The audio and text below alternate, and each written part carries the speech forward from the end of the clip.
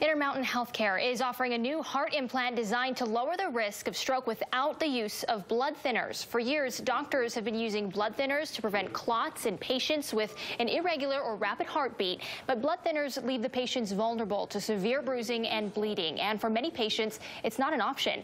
One patient who switched from blood thinners to the device at its trial stage says it's changed his life. I'm alive and healthy and happy, and I don't take rat poison anymore. Doctors are calling the implant the Watchman device. It was approved by the FDA last year and will now be available to eligible Utah patients.